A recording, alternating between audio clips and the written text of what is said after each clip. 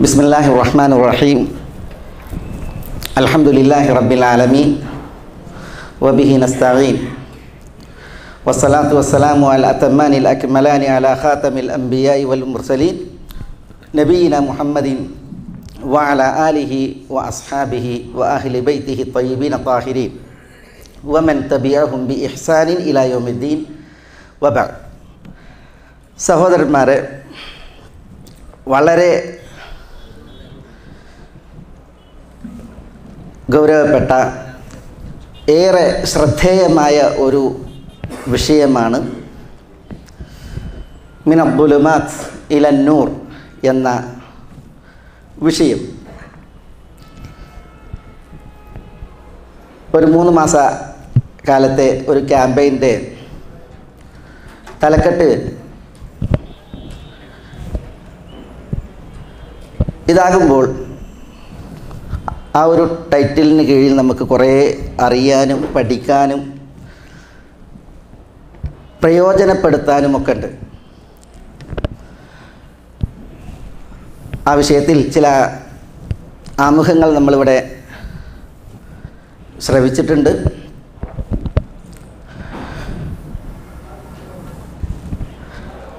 ഇവിടെ ഈ സംസാരത്തിൽ ഉദ്ദേശിക്കുന്നത്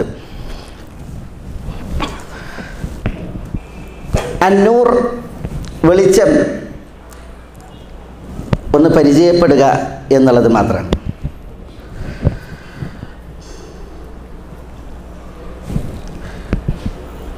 വളരെ ഗൗരവപ്പെട്ട ഒരു വിഷയമാണ്.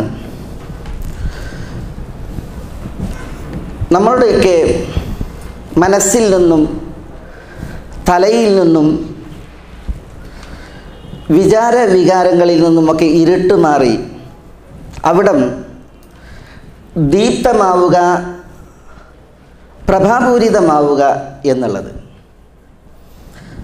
മേലായവൻ കടാക്ഷിക്കാതെ, കരുണയേകാതെ അന്തരംഗം ദീപ്തമാകാനോ മനസ്സ് വിമലീകൃതമായി വെളിച്ചം മുറ്റിയതാവാനോ ഒരു തരമല്ല. മേലായവൻ പറഞ്ഞിട്ടുണ്ട്, മല്ലം യജാലില്ലാഹു ലഹു നൂറൻ ഫമാ ലഹു മിൻ നൂർ. അള്ളാഹു ആർക്ക് വെളിച്ചം നൽകിയില്ലയോ അവന് വെളിച്ചം ഇല്ലായോ.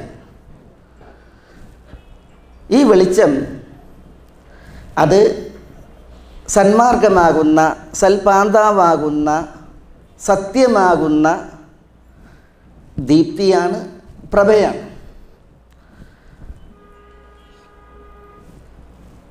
വിശുദ്ധ ഖുർആനിൽ അല്ലാഹു സുബ്ഹാനഹു വ തആല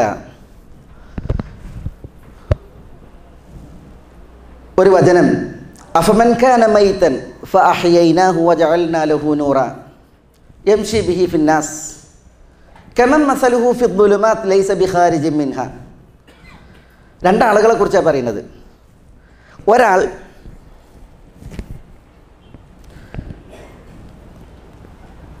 മൈത്തായിരുന്നു, ശവമായിരുന്നു, ആത്മീയമായി. അല്ലാഹു സുബ്ഹാനഹു വ തആല അയാൾക്ക് വെളിച്ചം നൽകി. ആ വെളിച്ചം കൊണ്ട് അയാൾ ജനങ്ങളിൽ നടക്കാൻ, സഞ്ചരിക്കാൻ അനുഗ്രഹിക്കപ്പെട്ടു. ഇങ്ങനെ ഒരു മനുഷ്യനുണ്ട്. അല്ലാഹു സുബ്ഹാനഹു വ തആല ഒരിക്കലും ഇരുട്ടിൽ നിന്ന് പുറത്ത് കടക്കാൻ കഴിയാതെ ഇരുട്ടുകളിൽ വഴി നടത്തിയ, അല്ലെങ്കിൽ നിബന്ധിച്ച ഒരാളുണ്ട്. ഇവർ 2 പേരും തുല്യമാകുമോ എന്ന് അല്ലാഹു സുബ്ഹാനഹു വ തആല ചോദിക്കണം. അപ്പോൾ ഇരുട്ടിൽ നിന്ന് ഒരിക്കലും പുറത്തെടുക്കാൻ കഴിയാതെ ഇരുട്ടിൽ തളച്ചിടപ്പെട്ട ഒരു വ്യക്തി മയ്യത്തായിരുന്നു. പക്ഷെ അല്ലാഹു ജീവൻ നൽകി. ഫഅഹ്യൈനാഹു വജഅൽനാ ലഹു നൂറൻ, ജീവനിട്ടു, വെളിച്ചം നൽകി. എന്നിട്ട് ആ വെളിച്ചം കൊണ്ട് ജനങ്ങളിൽ നടക്കാൻ അവസരം സൃഷ്ടിച്ച വ്യക്തി. 2 ആളും തുല്യമാകുമെന്ന് അല്ലാഹു സുബ്ഹാനഹു വ തആല ചോദിക്കുന്നത്. ഈ ആയത്തിൻ്റെ തഫ്സീർ ചിലർ ഉമർ ബിൻ അൽ ഖത്താബിലും അംർ ബിൻ ഹിഷാം എന്ന അബൂജഹലിലും പരിമിതപ്പെടുത്തി. യഥാർത്ഥത്തിൽ അവർ 2 പേരിൽ പരിമിതമല്ല ഈ ആയത്ത്. പക്ഷേ അവർ ഈ വിഷയത്തിൽ കൃത്യമായി ഉദാഹരണമാണ് മനസ്സിലാക്കാൻ. ഒരാൾക്ക് അള്ളാഹു ജീവൻ ഇട്ടു. എങ്ങനെയുള്ള ജീവൻ? ആത്മീയ ധാർമ്മിക ജീവൻ. എന്നിട്ട് അള്ളാഹു സുബ്ഹാനഹു വ തആല പ്രകാശം നൽകി, ജനങ്ങളിൽ ആ പ്രകാശമേറ്റി നടക്കാൻ അവസരം ഉണ്ടായി. അത് ഉമർ ബിൻ ഖത്താബ് റളിയല്ലാഹു തആല അൻഹുവാണ്. എന്നാൽ അള്ളാഹു സുബ്ഹാനഹു വ തആല ഇരുട്ടിൽ നിന്ന് ഒരിക്കലും പുറത്തു കടക്കാൻ കഴിയാത്ത വിധം ഇരുട്ടിൽ തളച്ചിട്ട വ്യക്തി അത് അംർ ബിൻ ഹിഷാമാണ്. എന്താ അംർ ബിൻ ഹിഷാമിൻ്റെ ചരിത്രം? ഫിർഔന ഹാദിഹിൽ ഉമ്മയാണ്. ആ ഇരുട്ടിൽ നിന്ന് പുറത്തെടുക്കാൻ അംർ ബിൻ ഹിഷാമിന് സാധിച്ചില്ല. എന്നാൽ ഉമർ പറയുമ്പോൾ രണ്ടുപേരും ആദ്യകാലത്ത് ഇസ്ലാമിൻ്റെ ബദ്ധവേരികളും കൊടിയ ശത്രുക്കളായിരുന്നു. പക്ഷെ അള്ളാഹു സുബ്ഹാനഹു വ തആല ഒരാൾക്ക് നൂറ് നൽകി, അദ്ദേഹത്തെ കടാക്ഷിച്ചു. അവരൻ്റെ അള്ളാഹു സുബ്ഹാനഹു വ തആല നൂറ് നിഷേധിച്ചു, ഇരുട്ടിൽ അയാൾക്ക് ബന്ധനം തീർത്തു എന്നുള്ളതാണ്. ഏറെ ഭയക്കേണ്ട ഒരു വിഷയമാണ്. അള്ളാഹു നൂറ് തടഞ്ഞാൽ അതിൽ നിന്നൊരിക്കലും പുറത്തു കടക്കാൻ കഴിയാത്ത വിധമുള്ള ഒരു ബന്ധനം. ഇവരിൽ പരിമിതമല്ല. ഇപ്പം നമ്മൾ വിശുദ്ധ മദീനയിൽ സഹാബത്തിൻ്റെ ചരിത്രം വായിക്കുമ്പോൾ ഔസ് ഖസ്റജ് ഗോത്രങ്ങളാണല്ലോ വിശുദ്ധ മദീനയിൽ സിംഹരും. ഔസിൽ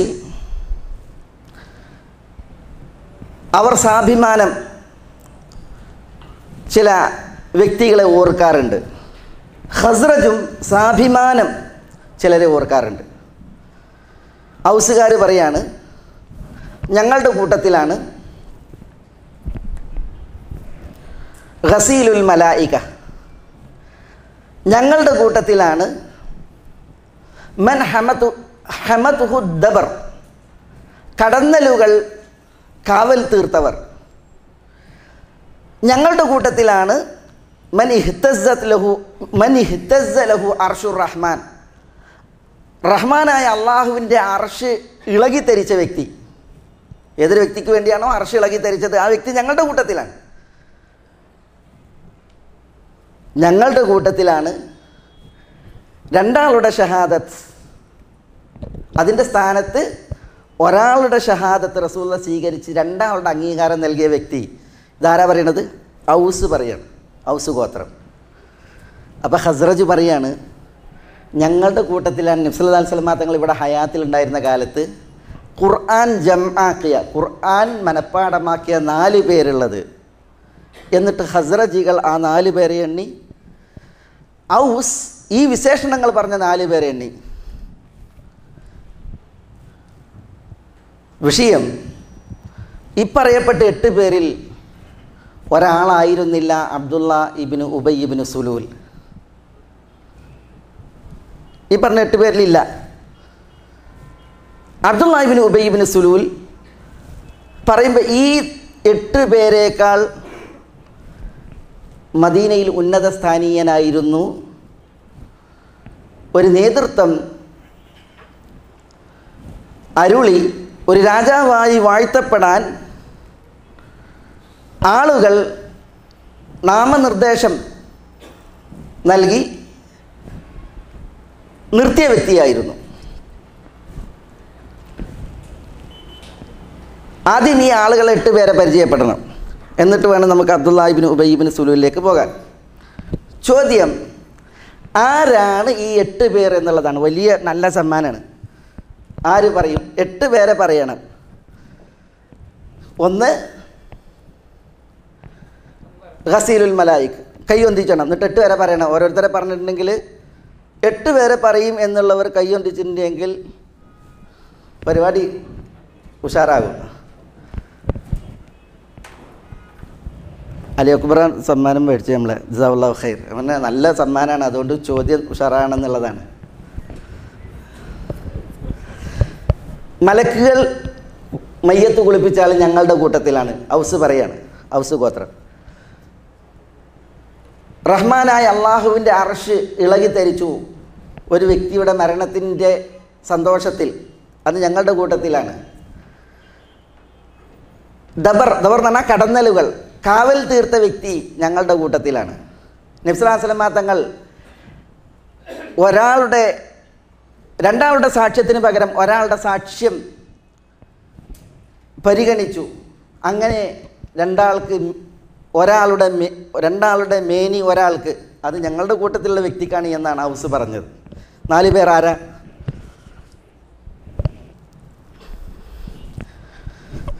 സമ്മാന കമ്പനിക്ക് അടിക്കും. അപ്പോൾ ഹംവല ഇബ്നു അബി ആമിർ അറാഹിബ്, അതാണ് മയ്യത്ത് മലക്കുകളാൽ കുളിപ്പിക്കപ്പെട്ട വ്യക്തി. ഈ ഹംവല കല്യാണം കഴിച്ച പെണ്ണിൻ്റെ പേര് ജമീലയാണ്. ആ ജമീല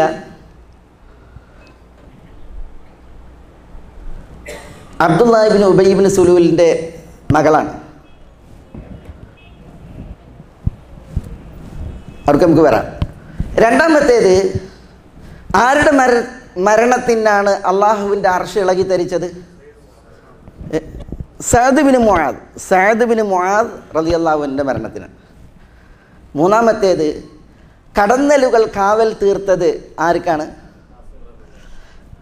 ആസിം ഇബ്നു സാബിത്ത് റളിയല്ലാഹു അൻഹുവിനാണ്. അൽ ഔസി റളിയല്ലാഹു അൻഹു. അദ്ദേഹത്തിൻ്റെ ഭൗതിക ശരീരം മുശ്രിക്കുകൾ എടുത്തുകൊണ്ടുപോകാൻ വന്നപ്പോൾ കടന്നലുകളാണ് അദ്ദേഹത്തിന് കാവൽ തീർത്തത് എന്നാണ്, അവർക്ക് കവരാൻ കഴിയാത്ത വിധം. പിന്നെ 2 സാക്ഷ്യം നബി സല്ലല്ലാഹു അലൈഹി വസല്ലം തങ്ങൾ പരിഗണിക്കേണ്ടടുത്ത് ഒരാളുടെ സാക്ഷ്യം 2ആയി സ്വീകരിച്ചത് ഖുസൈമ ഇബ്നു സാബിത്ത് റളിയല്ലാഹു അൻഹുവിൻ്റേതാണ്. ഇവർ 4 പേരും ഔസ്, വലിയ ആദരവിന് അർഹർ. അപ്പോൾ ഖസ്റജ് അപ്പുറത്ത് പറയുകയാണ്, ഞങ്ങളുടെ കൂട്ടത്തിലാണ് നബി സല്ലല്ലാഹു അലൈഹി വസല്ലം തങ്ങളുടെ ജീവിതനാളിൽ ഖുർആൻ ജംആക്കിയവർ, മനഃപ്പാഠമാക്കി ഹൃദിസ്ഥമാക്കി അതിൽ മാതൃകയായവർ. അതൊന്ന് 4 പേർ ആരാ?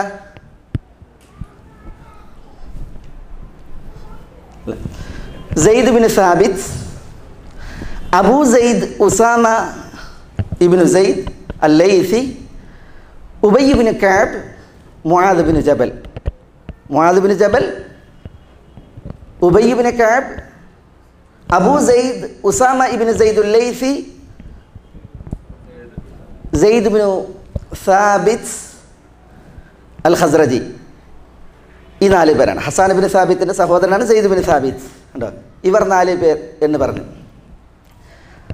പിൽക്കാലത്ത് മദീനക്കാർ ഔസും ഖസ്റജും അഭിമാനത്തിൽ ഇവരെ ഏറ്റു പറയാറുണ്ട്. റസൂലുള്ളാഹി സ്വല്ലല്ലാഹി അലൈഹി വസല്ലം തങ്ങൾ ഇവർക്ക് ഈ സവിശേഷതകളുള്ളത് എണ്ണി എന്നുള്ളതാണ്. ഈ ഒരു ഗണത്തിൽ മദീനയിൽ നേതാവായി, മദീനയിൽ പ്രധാനിയായി നിലവിലുണ്ടായിരുന്ന ഒരു വ്യക്തി ഇടം കണ്ടില്ല എന്ന് മാത്രമല്ല, അയാൾ ശാപാർഹനായി, അയാൾ നരകാഗ്നിയുടെ അടിത്തട്ടിൽ ശിക്ഷിക്കപ്പെടാൻ മാത്രം കുഫറിൻ്റെ മേൽവിലാസം പേറിയാണ് ഈ ദുനിയാവിൽ ജീവിച്ചതും ഇവിടെ നിന്ന് യാത്രയായതും. അയാളുടെ വിഷയത്തിലാണ് അല്ലാഹു സുബ്ഹാനഹു വ തആല പറഞ്ഞത്, വലാ തുസല്ലി അലാ അഹദിൻ മിൻഹും മാത അബദൻ. ഒരാൾക്കും കപടവിശ്വാസികൾക്ക് നിങ്ങൾ ഇനി മയ്യത്ത് നിസ്കരിച്ചു പോകരുത് എന്ന് അല്ലാഹു സുബ്ഹാനഹു വ തആല ആയത്തിറക്കിയത് ഇദ്ദേഹത്തിൻ്റെ വിഷയവുമായി ബന്ധപ്പെട്ടാണ്. അബ്ദുല്ലാഹി ഇബ്നു ഉബൈ ഇബ്നു സുലൂലിൻ്റെ വിഷയത്തിൽ അല്ലാഹു സുബ്ഹാനഹു വ തആല നൂറ് നിഷേധിച്ച് ഇരുട്ടിൽ നിന്ന് പുറത്തു കടക്കാനാവാത്ത വിധം കനത്ത മറ തീർത്ത് ഇരുട്ടിൽ തളച്ചവൻ, മല്ലം യജഅലില്ലാഹു ലഹു നൂറ ഫമാ ലഹു മിൻ നൂർ. അള്ളാഹു നൂറ് നിശ്ചയിക്കാത്തവന് ഒരിക്കലും നൂറില്ല എന്നുള്ളതാണ്. അതൊരു പ്രസ്താവനയല്ല, പിന്നെയോ അതൊരു താക്കീതാണ്. അതുകൊണ്ട് മേലായവൻ്റെ നൂർ അത് വലിയ അനുഗ്രഹമാണ്. മേലായവൻ്റെ നൂർ അത് നമ്മളെപ്പോഴും മേലായവനിൽ നിന്ന് കടാക്ഷിക്കപ്പെടാൻ മനസ്സ് വെമ്പി ഹൃദയം നൊന്ത് മേലായവനോട് കേഴേണ്ടതാണ്. അതിൻ്റെ ഗൗരവം, അതിൻ്റെ പ്രാധാന്യം നിങ്ങൾ നോക്കി. നബി സല്ലല്ലാഹു അലൈഹി വസല്ലം തങ്ങൾ നിർവഹിച്ച ഒരു പ്രധാനപ്പെട്ട ദുആ അബ്ദുല്ലാഹി ഇബ്നു അബ്ബാസ് റളിയല്ലാഹു അൻഹു റിപ്പോർട്ട് ചെയ്യുന്നുണ്ട്. അബ്ദുല്ലാഹി ഇബ്നു അബ്ബാസ് റളിയല്ലാഹു അൻഹു തൻ്റെ അമ്മായിയുടെ വീട്ടിലേക്ക് വിരുന്ന് പോയ ഒരു കഥ ഉണ്ട്, ചരിത്രം. അബ്ദുല്ലാഹി ഇബ്നു അബ്ബാസിൻ്റെ അമ്മായി ആരാണ്?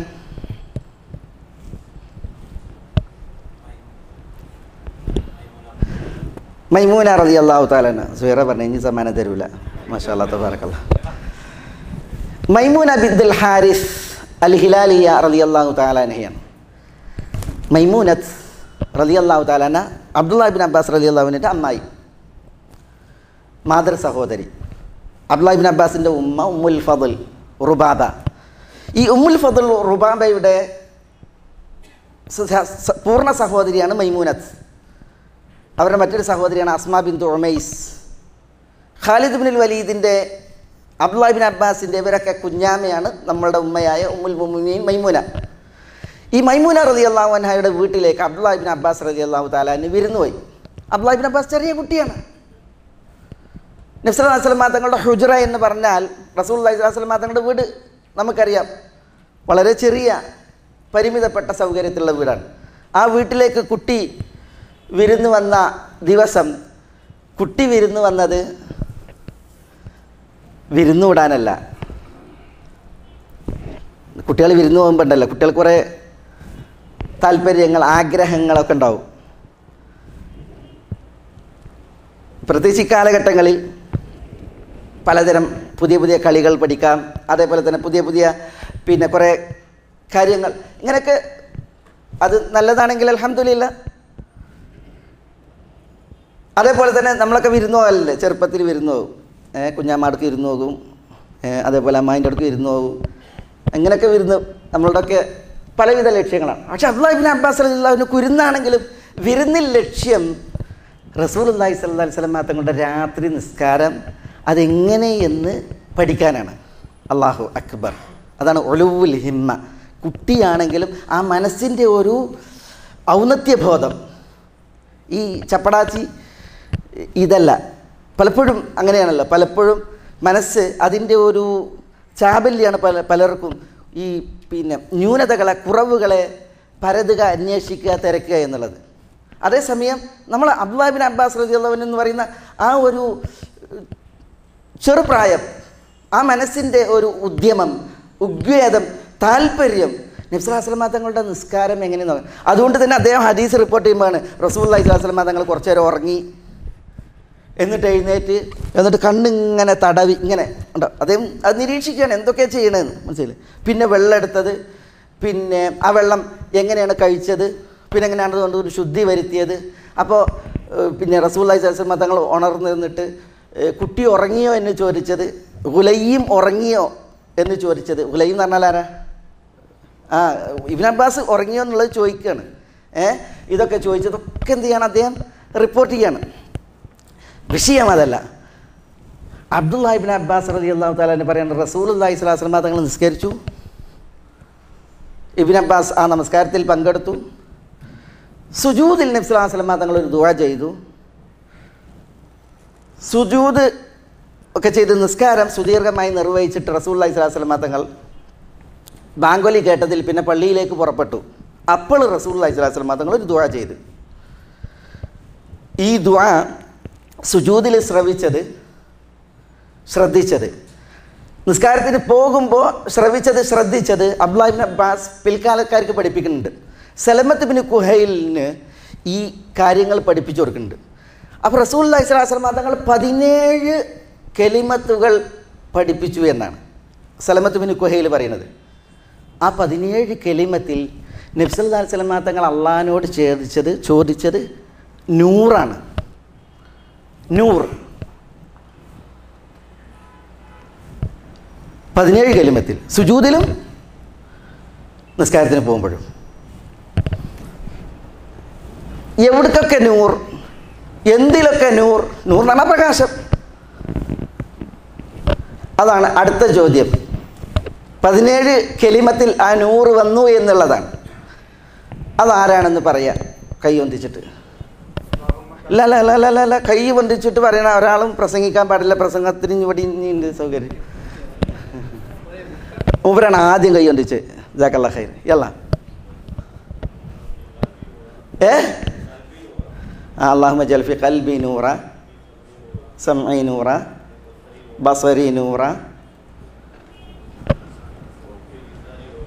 ലിസാനി നൂറ, ഫൗഖി നൂറ, തഹ്തി നൂറ, യമീനി നൂറ, യസാരി നൂറ, ഇജല്ലി നൂറ,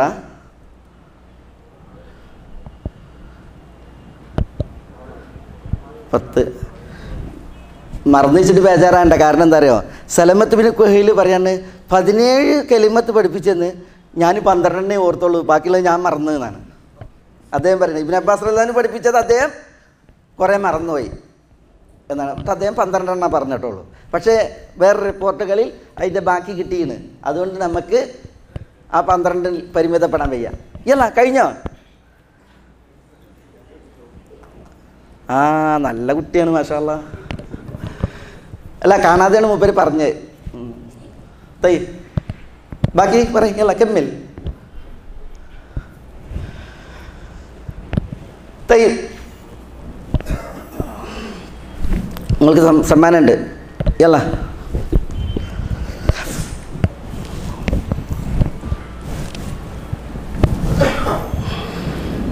അതാണ് 3 സമ്മാനം അതല്ലേ? 3 അതല്ലേ? 2 3 ആ അങ്ങനെ 17 10 പറഞ്ഞിട്ടുള്ളൂ. യല്ല ജാക്കല്ലാ ഖൈർ. യല്ല ആഴ്ത്തി ബാറക്കല്ലാഹു ഫീക്ക്. അല്ലാഹു യുബാരിക് ലക്. മാഷാ അല്ലാഹ് തബാറക്കല്ലാഹ്. ഏതായാലും പിന്നെ ദമിൽ അല്ലാഹുമ്മ ജഅൽ ഫീ ദമി നൂറ ഫകുൻ തഹ്ത പറഞ്ഞു ലഹ്മി നൂറ അദ്മി നൂറ ഫി ദമി ഫി ശഅരി നൂറ മുടിയിൽ. പിന്നെ മിൻബൈനി യദയ്യ നൂറ, പിന്നെ ആതിനി നൂറ അദിം ലി നൂറ. ഇങ്ങനെ റസൂലുള്ളാഹി സ്വല്ലല്ലാഹി അലൈഹി വസല്ലം തങ്ങൾ നൂറിന് വേണ്ടിയിട്ട് തേടിയെന്നാണ്. എവിടെ? റസൂലുള്ളാഹി സ്വല്ലല്ലാഹി അലൈഹി വസല്ലം തങ്ങളുടെ നാവിൽ, ഖൽബിൽ, കാഴ്ചയിൽ, കേൾവിയിൽ, മുന്നിൽ, പിന്നിൽ, മേൽഭാഗത്ത്, താഴ്ഭാഗത്ത്, ഇടത് ഭാഗത്ത്, വലത് ഭാഗത്ത്, തിരുനബിയിൽ മുച്ചൂടും, രക്തത്തിൽ, മാംസത്തിൽ, അസ്ഥിയിൽ, മുടിയിൽ. പിന്നെ വീണ്ടും വീണ്ടും നൂർ, അത് അദീം മഹത്തരമാക്കാൻ, അദീം പെരുപ്പിക്കാൻ വേണ്ടിയിട്ടുള്ളതായ തേട്ടതാണ്. നബി സല്ലല്ലാഹു അലൈഹി വസല്ലം തങ്ങൾ നൂർ ഇവിടങ്ങളിലൊക്കെ കിട്ടാൻ ആവർത്തിച്ചു എന്നുള്ളതാണ്. മാത്രമല്ല അറബി ഭാഷയിൽ ഈ പദങ്ങൾ ഇങ്ങനെ ആവർത്തിക്കുന്നത് പലപ്പോഴും അഭംഗിയാണ്. അതിന് ഹ്രസ്വപ്രയോഗമാണ് വേണ്ടത്, ഈജാസ്. ഇത്നാബ് പാടില്ല. അതുകൊണ്ട് തന്നെ എന്താവണം, വളരെ ഷോർട്ടായി ചുരുക്കിയാണ് പറയേണ്ടത്. അപ്പോൾ ഇതിലങ്ങനെ പറയാം. അല്ലാഹുമ്മ ജഅൽ ഫീ ഖൽബി വഫീ സമഇ വഫീ ബസരി വഫീ ലിസാനി വഫീ ലഹ്മി വഫീ ദമി വഫീ അദ്മി. അവസാനം നൂറാന്ന് പറഞ്ഞാൽ മതി. പക്ഷേ റസൂലുള്ളാഹി സ്വല്ലല്ലാഹു അലൈഹി വസല്ലം തങ്ങൾ അങ്ങനെ ഒരു നൂറിന് വേണ്ടിയിട്ട് കുറേ പറഞ്ഞിട്ട് നൂർ തേടുന്നതിന് പകരം ഓരോന്നിനും നൂറ് ചോദിക്കുകയാണ്. ഓരോന്നിലും നൂർ. അപ്പോൾ നോക്കി നബി സല്ലല്ലാഹു അലൈഹി വസല്ലം തങ്ങൾ ഇങ്ങനെ ഇത്നാബായിട്ടുള്ള പ്രയോഗമാണ് നടത്തിയത്. അതെന്തിന്? ഓരോ അവയവങ്ങളിലും ഈ ഒരു നൂറിൻ്റെ അനിവാര്യത, ആവശ്യകത, അതിൻ്റെ പ്രാധാന്യവും ഗൗരവമാണ് അത് അറിയിക്കുന്നത്. നമ്മളുടെ എല്ലാ അവയവങ്ങളും മേലായ റബ്ബിനാൽ ദീപ്തമാവണം. അത് ആത്മീയമായി സ്ഫുരിക്കണം. അതിൽ ഇരുട്ട് തളം കെട്ടാവതല്ല, അതിൽ ഇരുട്ട് ചളി തീർക്കാവതല്ല. പിന്നെയോ അത് ആത്മീയമായി ധാർമ്മികമായി ഒരു ദീപ്തമയമായി മാറണം എന്നുള്ളതാണ്. അതാണ് ഈ ആവർത്തിച്ചുള്ള നൂർ ആവർത്തിച്ച് ചോദിച്ചുകൊണ്ടുള്ള ദുആ. അത് സുജൂദിൽ മാത്രമല്ല. ഇമാം നസായിയുടെ നിവേദനത്തിൽ സുജൂദിൽ ദുആ ചെയ്തു എന്നാണ്. പ്രസിദ്ധമായ റിപ്പോർട്ടിൽ സുജൂദിൽ ദുആ ചെയ്തു. അതേപോലെ അത് കഴിഞ്ഞ് റസൂലുള്ള ബിലാൽ എന്നവർ ബാങ്ക് വിളിച്ചപ്പോൾ നിസ്കരിക്കാൻ വേണ്ടി പള്ളിക്ക് ഇറങ്ങിയ എന്ന് അബ്ദുല്ലാഹി ഇബ്നു അബ്ബാസ് റളിയല്ലാഹു തആല അൻഹു പറയാണ്. അപ്പോൾ എത്ര ആ ഒരു രാത്രി റസൂലുള്ളാഹി സ്വല്ലല്ലാഹു അലൈഹി വസല്ലം തങ്ങൾ നൂറിന് വേണ്ടി തേടി, എത്ര പ്രയോഗങ്ങൾ നബി സല്ലല്ലാഹു അലൈഹി വസല്ലം തങ്ങൾ അതിൽ ആവർത്തിച്ചു. ചരിത്രങ്ങൾ, അതിൻ്റെ കഥകൾ നമ്മളോട് ഓതുന്നത് നമ്മൾ ചില അനിവാര്യ പാഠങ്ങൾ പഠിക്കാൻ, പ്രാവർത്തികമാക്കാൻ വേണ്ടിയാണ്.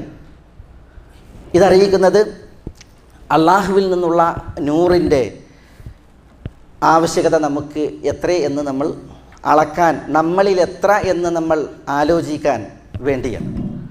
അള്ളാഹു നോക്കി നിങ്ങൾ, അള്ളാഹു നൂറാണ്.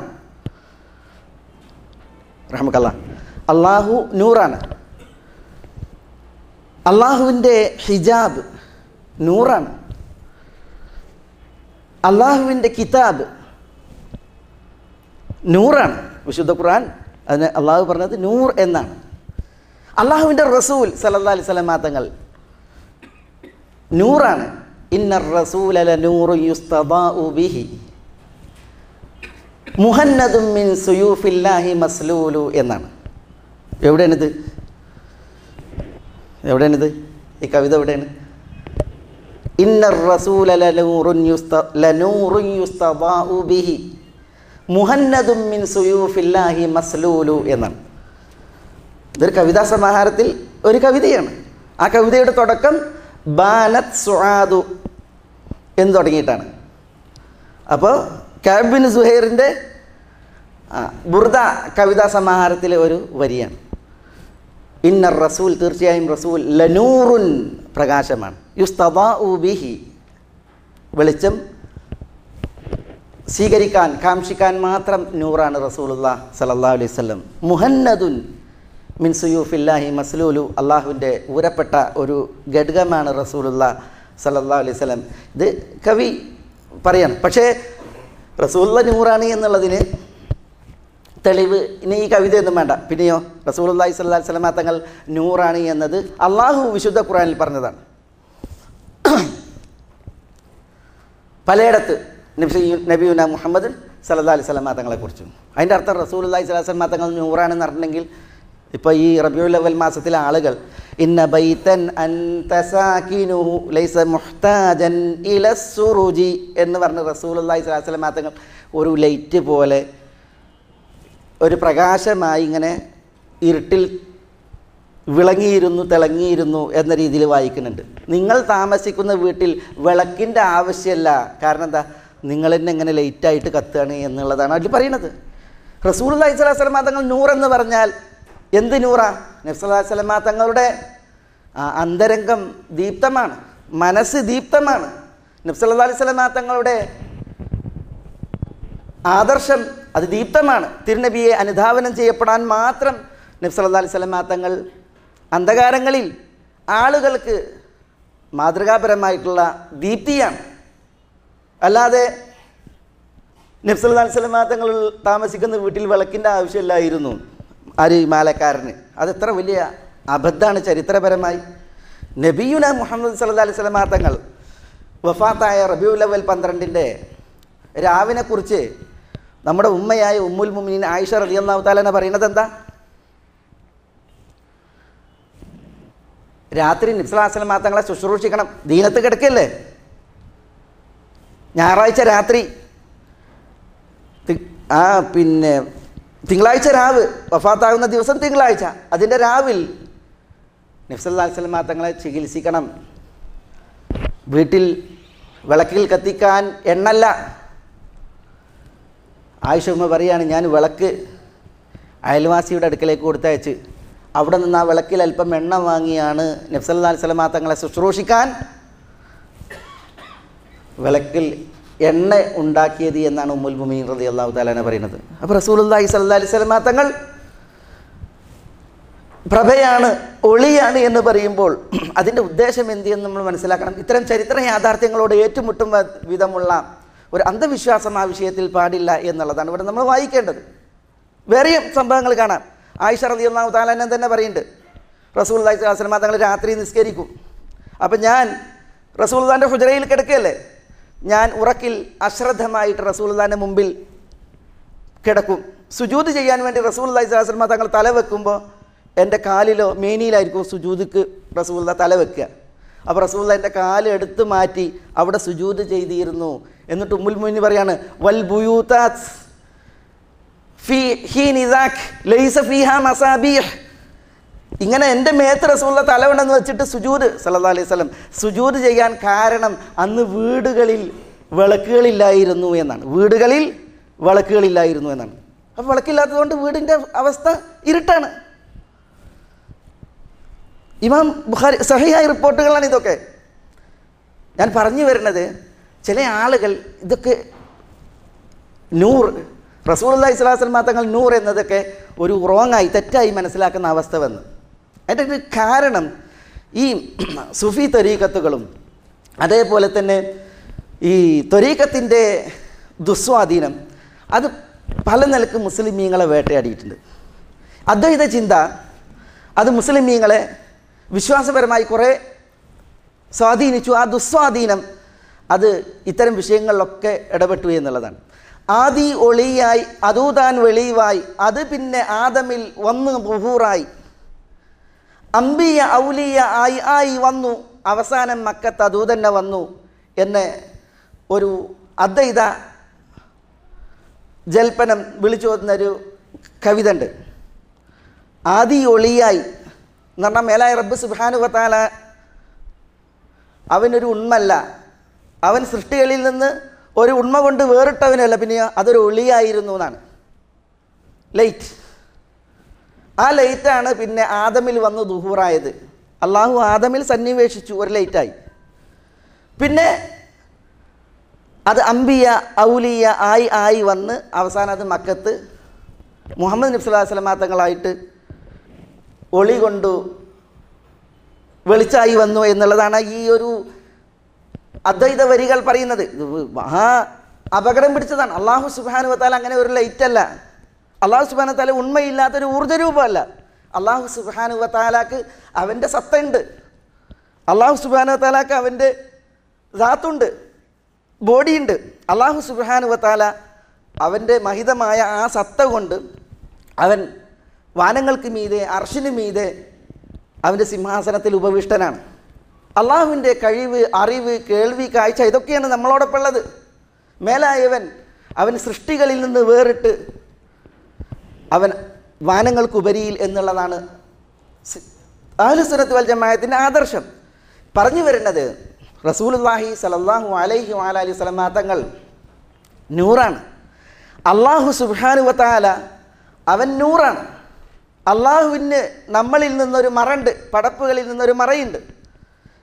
ആ മറ അത് നൂറാണ്. ഹിജാബുഹു അൻ നൂർ. റസൂലുള്ളാഹി സ്വല്ലല്ലാഹു അലൈഹി വസല്ലം തങ്ങൾ പറഞ്ഞു, അള്ളാഹു പടപ്പുകളിൽ നിന്ന് വേറിട്ട് നിൽക്കുന്ന ഒരു പർദ്ദയുണ്ട്, അത് പ്രകാശത്തിൻ്റെ പർദ്ദയാണ് എന്നാണ് പറഞ്ഞത്. എന്നിട്ട് പറയാൻ ലൗ കശഫഹു, ആ ഹിജാബിനെ അള്ളാഹു വിരി നീക്കിയിരുന്നുവെങ്കിൽ, വെളിവാക്കിയിരുന്നുവെങ്കിൽ ല അഹ്റഖത് സുബ്ഹാതു വജ്ഹി, അള്ളാഹുവിൻ്റെ മുഖത്തിൻ്റെ പ്രസന്നത, വെളിച്ചം അത് കരിച്ചു കളയുമായിരുന്നു അവൻ്റെ കാഴ്ച എത്തുന്നിടം വരെ എന്ന രീതിയിൽ ഹദീസിൽ കാണാൻ സാധിക്കും. അപ്പോൾ അള്ളാഹു സുബ്ഹാനഹു വ തആല പ്രകാശമാണ്. അള്ളാഹു അവനുള്ള ഹിജാബ് പ്രകാശമാണ്. അള്ളാഹുവിൻ്റെ റസൂൽ പ്രകാശമാണ്. വിശുദ്ധ ഖുർആൻ പ്രകാശമാണ്. അള്ളാഹുവിൻ്റെ ദീൻ അത് നൂറാണ്. നിസ്കാരത്തെക്കുറിച്ച് എന്താ പറഞ്ഞത്? അസ്സലാത്തു നൂറുൻ, നിസ്കാരം പ്രകാശമാണ്. അത് നൂറിൻ്റെ ഒരു പ്രാധാന്യത്തെ നമ്മളോട് ഓതുന്ന ഒരു യാഥാർത്ഥ്യമാണ്. ആ നൂർ അള്ളാഹു സുബ്ഹാനഹു വ തആല പറഞ്ഞു, യഹ്ദില്ലാഹു ലിനൂരിഹി മയ്യശ, അള്ളാഹു താൻ ഉദ്ദേശിക്കുന്നവരെ തൻ്റെ നൂറിലേക്ക് തെളിക്കും എന്നാണ്. തെളിക്കും, അവർക്കത് കിട്ടും. തടയപ്പെട്ടവർക്ക് അത് എന്നേക്കുമായിട്ട് തടയപ്പെടും. അള്ളാഹു നമ്മളെ കാക്കട്ടെ, നഊദു ബില്ലാഹ്. അതുകൊണ്ട് തന്നെ എന്താ വേണ്ടത്? നബി സല്ലല്ലാഹു അലൈഹി വസല്ലം തങ്ങൾ നൂറിന് തേടിയത് നമ്മൾ കേട്ട്. പിന്നെ ചില പ്രവൃത്തികളാണ്, കർമ്മങ്ങളാണ്. ആ കർമ്മങ്ങൾ അള്ളാഹു നമ്മളോട് പറഞ്ഞില്ലേ, യാ അയ്യുഹല്ലദീന ആമനു ഇത്തഖുല്ലാഹ് വആമിനു ബിറസൂലിഹി യുഅ്തികും കിഫ്ലൈനി മിർ റഹ്മതിഹി വയജഅൽ ലക്കും നൂറൻ തംശൂന ബിഹി ഫിന്നാസ്. അള്ളാഹുവിൽ തഖ്വയുള്ളവരായി ജീവിക്കുക, അള്ളാഹുവിൻ്റെ റസൂൽ സല്ലല്ലാഹു അലൈഹി വസല്ലം തങ്ങളെ യഥാവിധം വിശ്വസിച്ച് അംഗീകരിക്കുക, സത്യപ്പെടുത്തുക. എങ്കിൽ അള്ളാഹു 2 കിഫിൽ റഹ്മത്ത്, അള്ളാഹിൻ്റെ കാരുണ്യം, പിന്നെയോ വയജഅൽ ലക്കും നൂറ എന്നാണ്, അള്ളാഹു നിങ്ങൾക്ക് പ്രകാശം തരും. എങ്ങനെയുള്ള പ്രകാശം? തംശൂന ബിഹി ഫിന്നാസ്, ആ പ്രകാശമേറ്റിട്ട് നിങ്ങൾക്ക് ജനങ്ങൾക്കിടയിലൂടെ നടക്കാമെന്നാണ്. അന്ധകാരം മുറ്റിയ, ആത്മീയമായി ഇരുട്ട് പരന്ന, തമസ്സിൻ്റെ കാളിമ അത് അന്ധവിശ്വാസാനാചാരങ്ങൾ തീവ്രമാക്കിയാൽ അത് ഏശാതെ, ആ തമസ്സിൽ ഇടറാതെ, പതറാതെ, ഇരുട്ടിൽ ഉഴലാതെ മേലായവൻ നൽകുന്ന ദീപ്തിയിൽ എവിടെയാണെങ്കിലും നേഗസ് ചക്രവർത്തി നജാഷി ഹബശയിൽ അധിപനാണ്, ഭരണാധികാരിയാണ്. ചുറ്റുപാടും തമോമയമാണ്. തൻ്റെ ആദർശത്തിൽ ആ നാട്ടുകാരിൽ ഒരാളില്ലാത്ത ഒരു സ്ഥിതിയിൽ അധികാര കസേരയിൽ ഇരുന്നിട്ടും അള്ളാഹു ആ നൂറിൽ ജീവിക്കാൻ നേഗശിന് അവസരം നൽകി. നബി സല്ലല്ലാഹു അലൈഹി വസല്ലം തങ്ങൾ ആ നേഗശ് മരണപ്പെട്ടപ്പോൾ അവിടെ ആ ജനാസയ്ക്ക് മുമ്പിൽ ഒരു നിസ്കാരം നടത്താൻ വരെ ആളില്ല. പക്ഷേ അഷ്റഫുൽ ഖൽഖ് റസൂലുള്ളാഹി സ്വല്ലല്ലാഹു അലൈഹി വസല്ലം തങ്ങളും അവിടുത്തെ ഉത്തമരായ സഹാബികളും ആ നേഗഷിന് വേണ്ടി ജനാസ നമസ്കരിക്കുന്ന ഒരു അനുഗ്രഹം അല്ലാഹു സുബ്ഹാനഹു വ തആല ഇവിടെ ലോകർക്ക് പാഠമാകാൻ കാഴ്ചവെച്ചു അല്ലേ?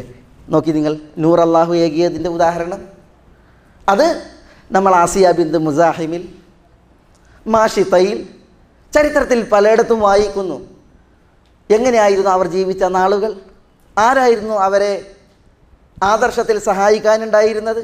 അവരൊക്കെ വളർന്ന ആ സാഹചര്യത്തിൻ്റെ കാളിമ അതെത്രമാത്രമായിരുന്നു. പക്ഷേ എന്നാലും അള്ളാഹു ഏകുന്ന ആ നൂർ അത് നെഞ്ചേറ്റി അനുഗ്രഹീതരായിട്ട് ജീവിക്കാൻ അവസരം ഉണ്ടായില്ലേ?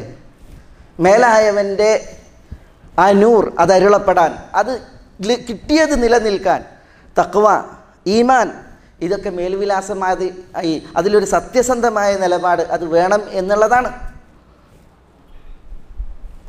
കർമ്മങ്ങളെ നിസ്സാരവൽക്കരിക്കരുത്. നബി സല്ലല്ലാഹു അലൈഹി വസല്ലം തങ്ങൾ മദീനത്തെ പള്ളിയിൽ കരട് പെറുക്കിക്കൂട്ടിയിരുന്ന ഒരു സ്ത്രീയെക്കുറിച്ച് പറയുന്നുണ്ട്. അവർ കരടുകൾ പെറുക്കിക്കൂട്ടുമായിരുന്നു പള്ളിയിൽ കാണുന്നത്. അവർ പള്ളി അടിച്ചു വാരുമായിരുന്നു എന്നുള്ളതാണ്.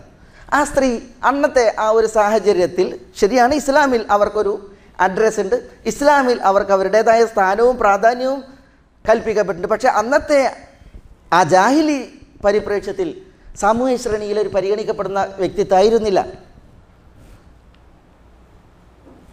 അവരുടെ ശാരീരിക പ്രത്യേകതകൾ ഒക്കെ വെച്ച് നോക്കിയാൽ നബി സല്ലല്ലാഹു അലൈഹി വസല്ലം തങ്ങൾ ആ സ്ത്രീയെ നഷ്ടപ്പെട്ടപ്പോൾ, കാണാതിരുന്നപ്പോൾ ചോദിക്കുകയാണ് അവരെവിടെ? അപ്പോൾ സഹാബികൾ പറയണം അവർ മരണപ്പെട്ടു, ഞങ്ങൾ മറമാടി, നിങ്ങൾ നോമ്പുകാരനായിരുന്നു, ഉറക്കത്തിലായിരുന്നു, അതുകൊണ്ട് നിങ്ങളെ ശല്യപ്പെടുത്തേണ്ടെന്ന് വിചാരിച്ചിട്ട് ഞങ്ങൾ മറമാടി എന്നൊക്കെ സഹാബികൾ പറയുന്നുണ്ട്. അതിൻ്റെ വിശാലമായ ചരിത്രത്തിൽ നബി സല്ലല്ലാഹു അലൈഹി വസല്ലം തങ്ങൾ പറഞ്ഞത് ദുല്ലൂനി അലാ ഖബരിഹ, അവരെ ഖബർ കാണിച്ചു തരി. അവല ആദൻതുമൂനി, നിങ്ങൾക്ക് ഇന്നോടൊരു വിവരം പറയായിരുന്നില്ലേ അവർ മരിച്ചപ്പോൾ? നബി സല്ലല്ലാഹു അലൈഹി വസല്ലം തങ്ങൾ ഗൗരവത്തിൽ പറഞ്ഞു. എന്നിട്ട് റസൂലുള്ളാഹി സ്വല്ലല്ലാഹു അലൈഹി വസല്ലം തങ്ങൾ ആ ഖബറിങ്ങ ചെന്ന് എന്നിട്ട് അവർക്ക് വേണ്ടിയിട്ട് ജനാസ നിസ്കരിച്ചിട്ട് തിരുനബി സ്വല്ലല്ലാഹു അലൈഹി വസല്ലം തങ്ങൾ പറഞ്ഞെന്താ? ഇന്ന ഹാദിഹിൽ ഖുബൂർ മംലൂഅത്തുൻ ദുൽമതൻ ബിഅഹ്ലിഹാ എന്നാണ്. ഇന്ന ഹാദിഹിൽ ഖുബൂർ മംലൂഅത്തുൻ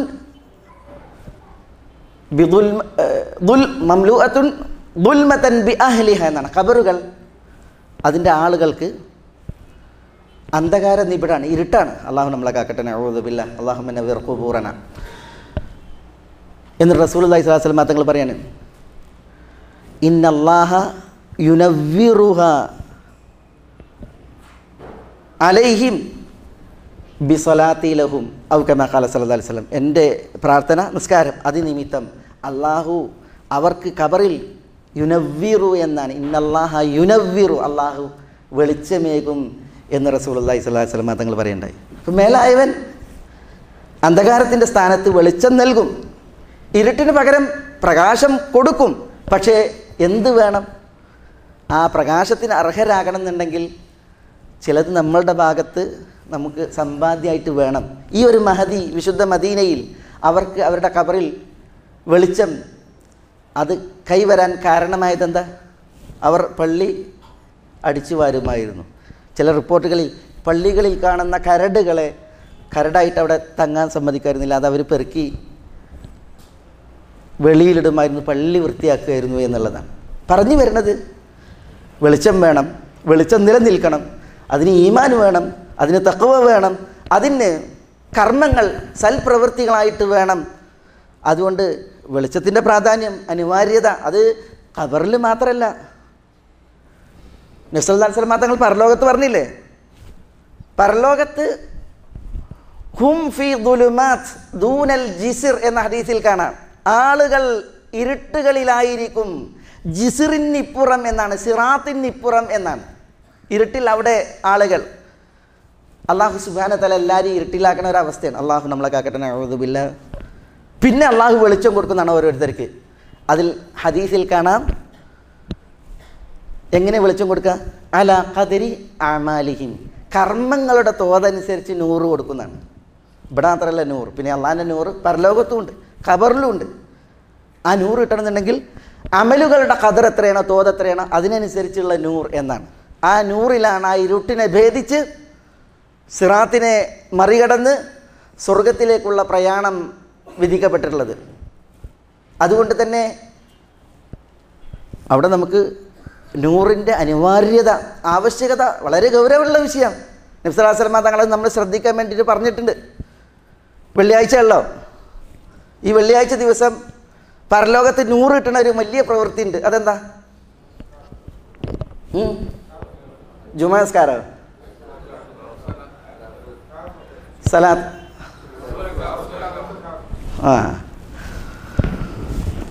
സൂറത്തുൽ കഹ്ഫിൻ്റെ പാരായണം. സൂറത്തുൽ കഹ്ഫിൻ്റെ പാരായണം, സൂറത്തുൽ കഹ്ഫ് വെള്ളിയാഴ്ച സുദിനം ഓതിയിട്ടുണ്ടെങ്കിൽ 2 ജുമുഅകൾക്കിടയിലുള്ള പ്രകാശം അരുളപ്പെടുന്നതാണ്. എവിടെ? ഇവിടെ അല്ല, പിന്നെയോ അത് അവിടെയാണ്. 2 ജുമുഅകൾക്കിടയിൽ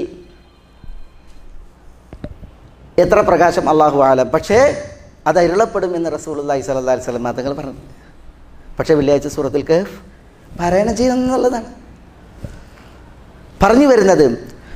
ഈ ഒരു നൂർ എന്ന വിഷയം, അതിൻ്റെ ഒരു അനിവാര്യത, പ്രാധാന്യം, ആവശ്യകത, അത് തടയപ്പെട്ടാൽ, നിഷേധിക്കപ്പെട്ടാൽ അതിനാലുള്ള പരാജയം, അത് വളരെ ഗൗരവത്തിൽ നമ്മൾ മനസ്സിലാക്കണം. അള്ളാഹുവിൻ്റെ മുന്നറിയിപ്പ്, അമല്ലം യജാലില്ലാഹു ലഹു നൂറൻ ഫമാ ലഹു മിൻ നൂർ, നൂറില്ലാത്തവന് ഒരിക്കലും നൂറില്ല എന്നുള്ളതാണ്. അള്ളാഹു നൂറ് നൽകാത്തവന് നൂറില്ല എന്നുള്ളതാണ്.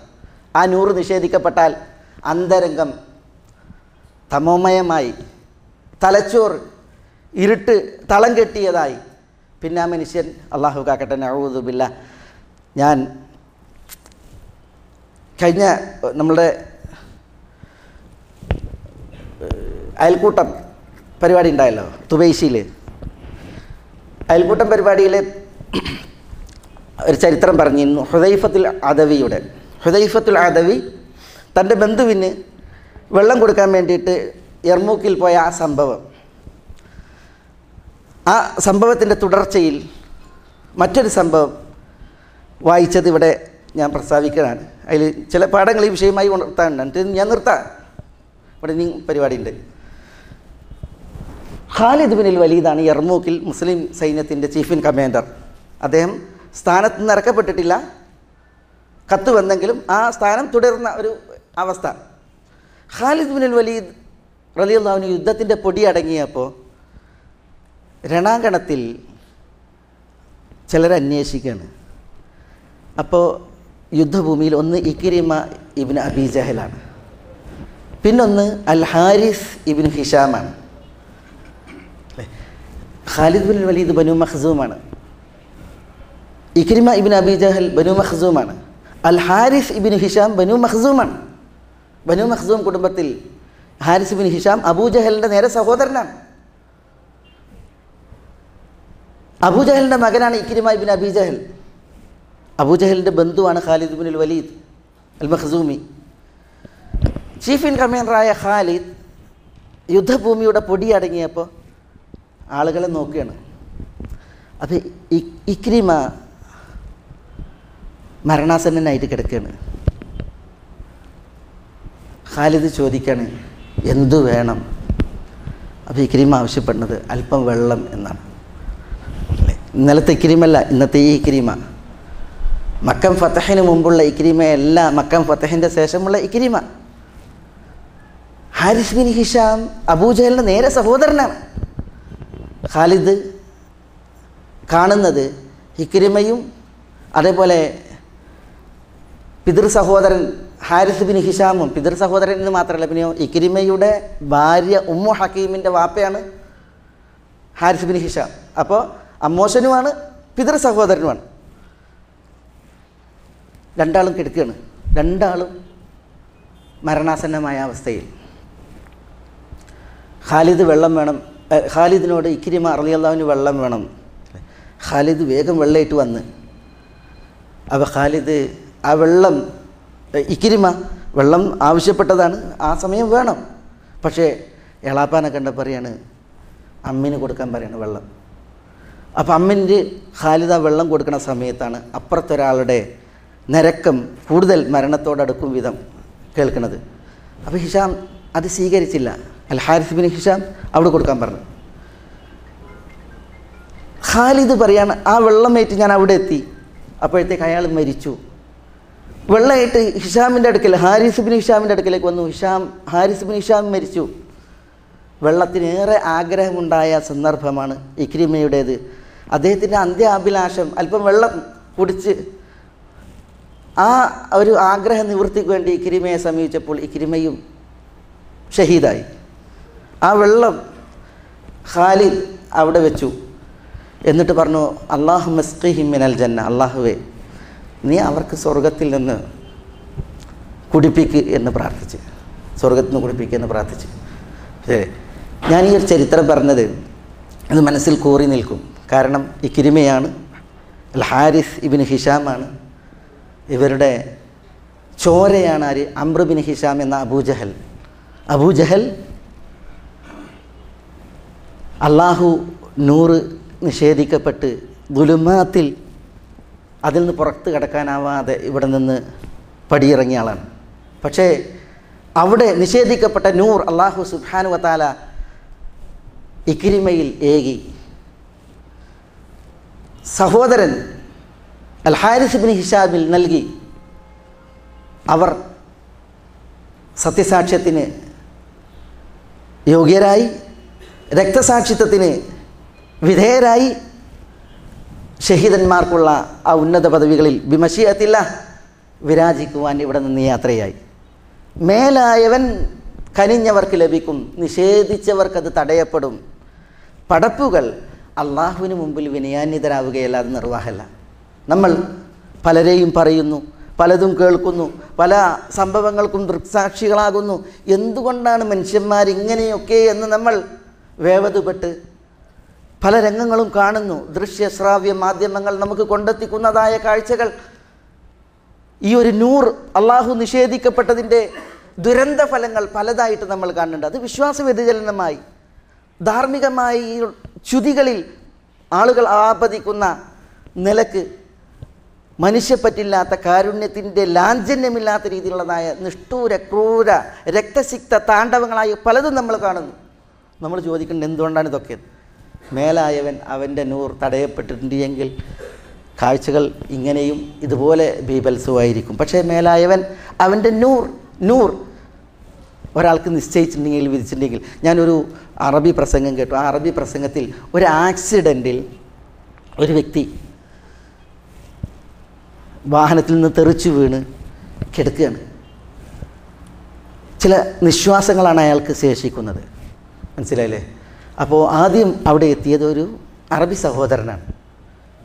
ഈ അന്ത്യനിശ്വാസങ്ങൾ, ഏതാനും നിശ്വാസങ്ങൾ മാത്രം നിലനിൽക്കുന്ന ആ വ്യക്തിയെ മടിയിലേക്ക് താങ്ങി ഇരുത്തിയിട്ട് 3 പ്രാവശ്യം കലിമ ചൊല്ലിക്കൊടുത്തു എന്നാണ്, ലാ ഇലാഹ ഇല്ലല്ലാഹ്. ആ 3 പ്രാവശ്യവും ആ വ്യക്തി ലാ ഇലാഹ ഇല്ലല്ലാഹ് ചൊല്ലി ഖലാസ്, അദ്ദേഹം മരിച്ചു. പക്ഷെ അദ്ദേഹത്തിൻ്റെ ഇഖാമയിൽ അയാളൊരു അമുസ്ലിമായിരുന്നു. നോക്കി നിങ്ങൾ, അല്ലാഹു സുബ്ഹാനഹു വ തആല തൻ്റെ നൂർ വിധിച്ചത് ആ മനുഷ്യന് അയാളുടെ ആ അവസാന നിശ്വാസങ്ങളിൽ ആണ് എന്നുള്ളതാണ്. അത് വലിയൊരു കടാക്ഷമാണ്, അനുഗ്രഹമാണ്. അതുകൊണ്ട് സഹോദരന്മാരെ, ഈ ഒരു നൂറിന് നമ്മുടെ തിരുനബി സല്ലല്ലാഹു അലൈഹി വസല്ലം തങ്ങൾ അലട്ടി മേലായവനോട് ചോദിച്ചതുപോലെ, അതും ആ മേലായവനോട് അടുത്ത് വർത്തിക്കുന്ന ഒരു സുജൂദിൽ ആവർത്തിച്ച് തേടിയതുപോലെ, ഇത് കിട്ടിയത് നിഷേധിക്കപ്പെടാതിരിക്കാൻ, ഇത് നിലനിൽക്കാൻ, ഇതെല്ലായിടങ്ങളിലും ഒരുപോലെ നമ്മളിൽ ഉണ്ടായി സന്നിവേശിച്ച് നമ്മളുടെ അകവും പുറവും ഒരുപോലെ ധാർമ്മികമായി ആത്മീകമായി ദീപ്തമാവാൻ നമ്മൾ ഉത്കടമായി ഇച്ഛിക്കണം എന്നാണ് ഈ സന്ദർഭത്തിൽ എനിക്കൊരു എന്നോടെന്ന പോലെ എല്ലാവരോടുമുള്ള വസിയത്ത്. അള്ളാഹു സുബ്ഹാനഹു വ തആല നമ്മളെല്ലാവരെയും അനുഗ്രഹിക്കുമാറാവട്ടെ. എല്ലാ നന്മകളിലേക്കും അള്ളാഹു നമുക്ക് ഉദവിയേറ്റി തുറവിയേറ്റി അള്ളാഹു നമ്മളെല്ലാം സഹായിക്കുമാറാവട്ടെ. അള്ളാഹു ഈ ഒരു മജ്ലിസ് ഉപരിലോകത്ത് കബൂലാക്കുമാറാവട്ടെ. ഈ ഒരു വേദി വിധം തരപ്പെടുന്നതിൽ പ്രവർത്തിച്ചവർക്കുള്ള പ്രതിഫലം അള്ളാഹു മഹത്തരമാക്കുമാറാവട്ടെ.